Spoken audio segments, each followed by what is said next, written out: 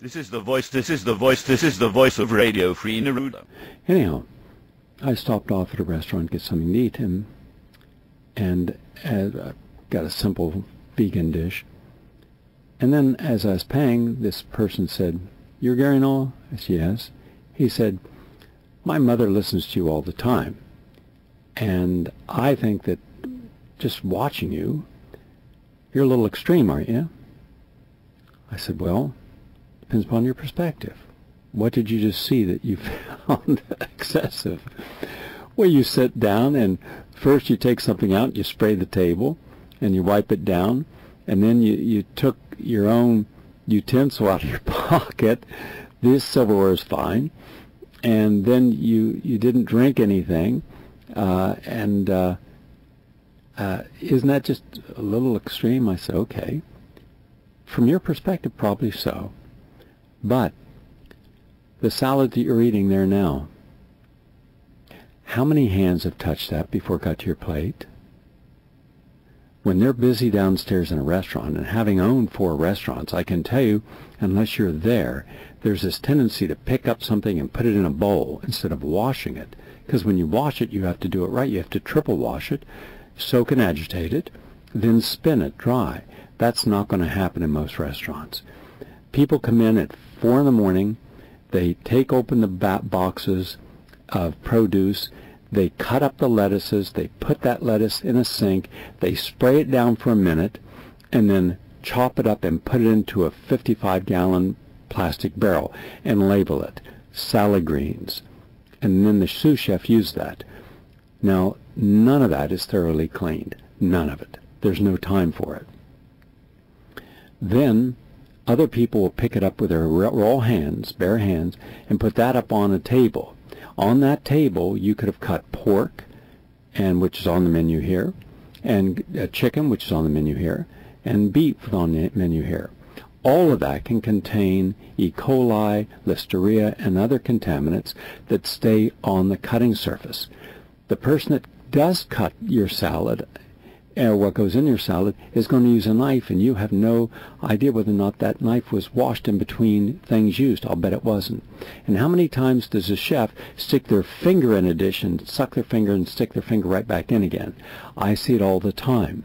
Or they'll use a spoon, and they'll use the same spoon from their saliva, the saliva in their mouth. Now, if you want to go French kiss the chef and taste his saliva, that's fine. I don't. But when you're eating a soup here, how do you know that that saliva from that chef isn't in there? Because I've never seen any chefs except David Boulay that really practice proper hygiene. I'm sure there are, but I've seen too many who don't. And then you have the people who are then putting the salad on your plate and decorating it up. It's not just put, it's put almost always by hand, not people with gloves and not tongs. That is how you got your salad. So do you understand how many pathogens you could have gotten on there? And those sprouts, do you think they wash those sprouts? Because if you wash sprouts, they're going to go limp. They're going to look bad. They're going to go moldy real quick. I'll bet anything those sprouts are not washed. And gee whiz, didn't we just have a lot of people die over in Europe because of contaminated sprouts? You have to know how to wash sprouts and then spin them. And so there could be up to 24 hands touch your produce before you eat it. So that's why I didn't have a salad. I had brown rice. I had sautéed tofu with broccoli and olive oil and mustard, and lots of mustard, because mustard is a healing. Mustard is one of nature's most perfect healing foods. Simple, all right, just like cayenne. I like them both together. Now, why did I clean the table?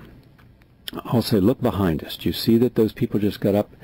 Look at the server. He's going over there taking a dirty towel that's got all of the debris, the spittle from people's mouths, someone who could have sneezed on the table, someone who could have come in here with hepatitis or herpes and anything else, and now that's on the tabletop. And he's wiping that off with the same towel. There's no disinfectant, there's no alcohol, there's no hydrogen peroxide. So I simply bring in a little tiny bottle of hydrogen peroxide mixed with alcohol, and I spread on the table, and I take a napkin, and I wipe it. So the surface area that I'm going to rest my hands, I don't want to get a SARS infection on my arms, just like in the movie theater. I'm going to go to a movie theater in a little bit. I'll enjoy a movie. But you won't see, and nobody will see, that I simply put down a simple paper towel where I'm resting my thing. Is that fanatical? By your concept, yes. By mine, no. It doesn't interfere with what I'm doing. It doesn't make a scene. Now, why didn't I drink water? 2 reasons. A, that water, the glass, wasn't sterilized. I didn't see it sterilized. The silverware wasn't sterilized. Now, look at the person putting down the new silverware right at the table beside us. He's putting down the fork and the spoon using his fingers. The same fingers he could have picked his nose, or stuck in his mouth, or his ears, or wiped his eyes, or gone to the bathroom and defecated.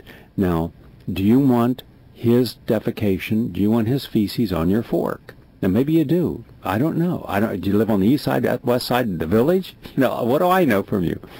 All I'm telling you is you think I'm a fanatic because I brought my own silverware. At least my silverware won't have anyone's feces on it. But I can't promise yours won't. So the water you drank, it's fluoridated water. And also, I don't drink with a meal because it dilutes my digestive acids. So I want full benefit of my digestion. The meal itself was tasty. I enjoyed it. I took my time. I relaxed. And I made no fuss about anything. I asked no one for anything. But you watching this, it kind of puts you in a strange frame of mind that I'm an eccentric. Maybe by your concepts, but it's an even flow.